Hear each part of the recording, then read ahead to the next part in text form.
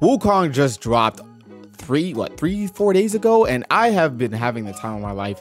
Leave a like on this video, subscribe if you're new, and comment down below how you guys have been enjoying your time with Wukong, or how many hours you have in it, or what's your favorite boss, or how many bosses have you beaten. I've already beaten like maybe 11 bosses, sorry. Streaming on Twitch, link in the description below, all that good stuff. But now that we're getting into the actual game, and now that we've all kind of gotten into the game a little bit, I thought I could do my first impressions here on the game room to kind of share my raw thoughts of it and give you guys what I've been experiencing. I will tell you guys this: I don't really have much experience with games like this. I know this is not a Souls-like game, but I feel like this is close to it, so I'm referencing it in that manner of like, I don't really have experience with these types of games to an extent. You know, I played Final Fantasy 16, Stellar Blade. Before that, of course, when I was a kid, I played many single-player games, but I never dove into them, if that makes sense. I never really got into like hours of them, getting different storylines, stuff like that. I never really got into it. When I recently started doing that 4 years ago, this one, I feel like it prepared me for this. Like, this one is pretty hard. I'm not gonna lie to you guys. Wukong is hard for me. And hard in the sense to say that I'm not taking hours upon hours to beat these bosses, but I'm taking longer than I think I should. And so for me, that's raising a difficulty level in my mind, but it doesn't create a hindrance or like a how do you say, like a stoppage for me. Like, I want to continue, and I think that's the charm in Black with Wukong. Being defeated, you don't really feel defeated. When I lose a boss fight, I don't feel like I lost. I really feel like I learned. I know it sounds corny. I know that sounds corny, but like, there's just this sweet spot that it hits where it's like, okay, I lost, but nah, I got this. I can do this next time.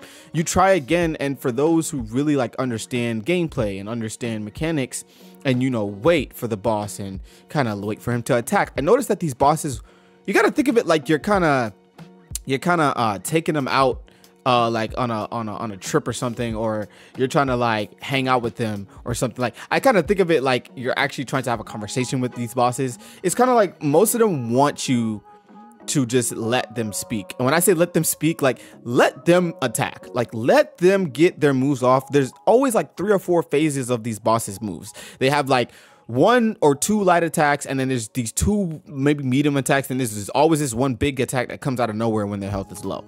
So watch and just see. The first couple times you're gonna die, and then see like, okay, I know you're gonna throw that out right now. Okay, cool. I'm gonna stand back, and then I'm gonna converse. You know what I'm saying? I'm gonna speak now. You know what I'm saying? So you gotta kind of think of it. For me, that's how I've been thinking of it, like a conversation. Like, okay. And I love the ambiance of when you're fighting, like how you can just walk in this poise of like, you know, just like this heroic nature. Like, I'm just walking, we finna fight.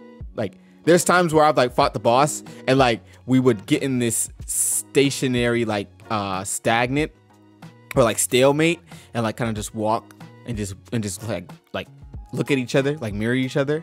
And it just gives this feeling like, oh yeah, like I'm in a battle for real. Like, I'm really tactically fight. It doesn't feel like I'm mashing buttons and stuff like that. It doesn't feel like I'm just striking. Like, the strikes and stuff in Wukong, you kind of have to be precise. Not that precise, but you can't just kind of just keep throwing out your light attacks and stuff. You kind of gotta hit your attacks, back up some, gain stamina, stuff like that. Like, I'd be blowing up my stamina, but typically, like, you want to have that stamina bar so you have enough to use your attacks, all that good stuff. So it's like, there's so many intricate things that lead us to kind of have our brain turned on for this game, and I really just enjoy that. I really enjoy the actual nature of getting better, learning the boss, learning the game, learning the gameplay, learning the mechanics, learning how these bosses react to your movement. Now, I will say this game is not perfect, and while this isn't a review, I do want to give my first impressions of it. It's not perfect at all. I actually had a couple crashes. I'm playing on a PC version, by the way. I've had a few crashes here and there where you would kind of get into a fight and it would just freeze up on you. Again, depending on your settings, that would depend on how you would tweak them. I tweaked my settings to make sure it was focused on more performance based settings for PC, and the DLS. That's all that good stuff, all that, you know, the technical aspects and good stuff. But yeah, after I fixed all that good stuff, it actually ran smoother, and I think they had an update like the day after that actually helped the graphics a little bit too. So it actually was cool to see that they're, they're paying attention to how these games are running. It doesn't run bad other than that. Like, it runs really smooth. It feels really good. It on PC, it feels really, like, how do you say, precise with the timing and the inputs. Of course, I'm using a controller with the cord in, but like, I don't feel any lagging. Like, there's no stuttering. Like, it for overall, I would say the technical part of it, I could give a review and say it's like an 8 out of 10, 8 or 9. It's actually not just, I'm finding little to no. Again, this is first impression, so I could find a lot going down the line, but I am not having much problems when it comes to that aspect. There are, again, moments where you kind of are in the like open worldish aspect, and I've encountered enemies. I don't know who's encountered this. I feel like it's just me. I feel like this is definitely just me. But I've literally encountered enemies kind of like disappearing or something, or freezing up or in a way, or like I can't hit them, if that makes sense. Like, I'll hit them, or they will be near me, and then I'll like go over there, and it's like they're not there anymore or something like that. I don't know. It's this weird bug. It happens rarely. Like, it only happens, like, I want to say really only twice it's only happened. But like, I'll go to them and try to hit them, and they're like, they're like not hittable or something. So again, I think that's just something on my end. But other than those two slight bugs, there's no bugs prevalent at all, in my opinion. There's no other than those two crashes. There wasn't much to go off of that.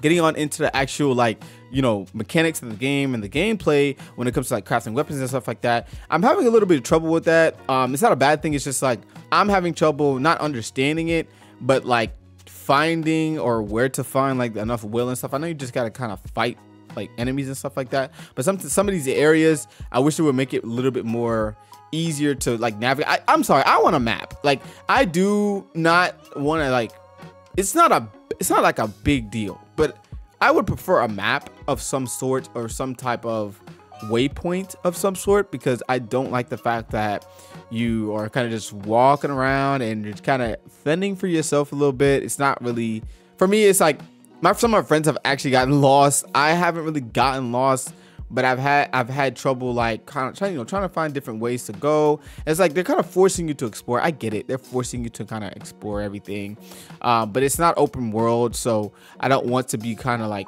just kind of direct me a little bit.